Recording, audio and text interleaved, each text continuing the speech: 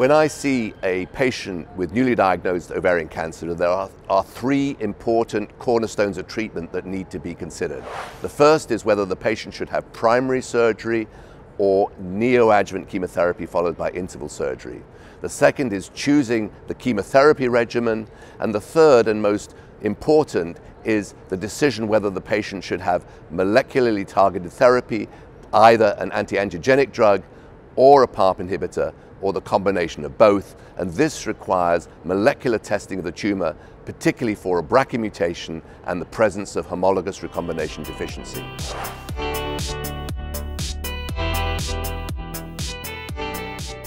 When I first see a patient with newly diagnosed ovarian cancer, I will discuss within the multidisciplinary team whether the patient should have primary surgery or neoadjuvant chemotherapy.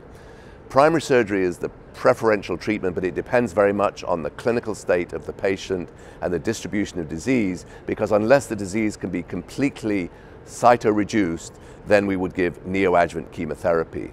In that case, a patient would have a biopsy, then undergo 3 cycles of chemotherapy with interval cytoreductive surgery, and then complete the chemotherapy after that. So that is the key decision point when we first see a patient with potential ovarian cancer.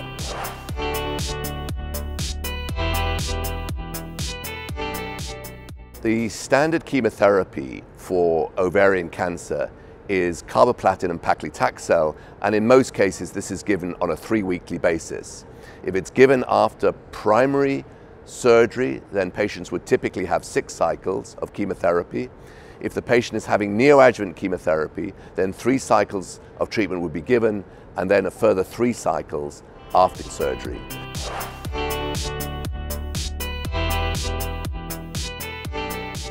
One of the biggest changes that has occurred is the development of molecular and targeted therapies in the treatment of ovarian cancer.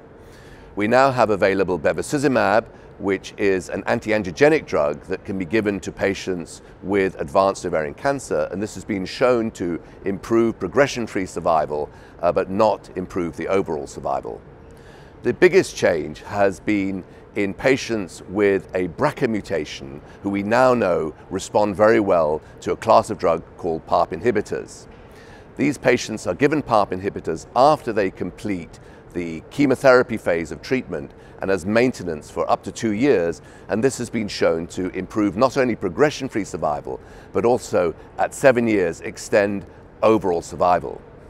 So it's important now that we measure BRCA mutations in patients who develop ovarian cancer. We know that BRCA mutations exist in about 20% of all patients with high-grade ovarian cancer, and these patients are particularly susceptible to the effect of PARP inhibitors. In addition to this, we also know that a proportion of tumors have homologous recombination deficiency of repair of DNA damage, and this is an important marker for sensitivity to PARP inhibitors in addition to the BRCA mutations. And we know that in this group of patients, if we use a PARP inhibitor, typically given also with bevacizumab, we will see significant improvements in progression-free survival and some improvement in overall survival too. So this means now that we have about half the patients with advanced ovarian cancer who are either carrying a BRCA mutation or have homologous recombination deficiency, and they can benefit from the addition of PARP inhibitors, significantly extending progression-free survival and also improving overall survival. And this has been a very big change in the treatment of advanced ovarian cancer.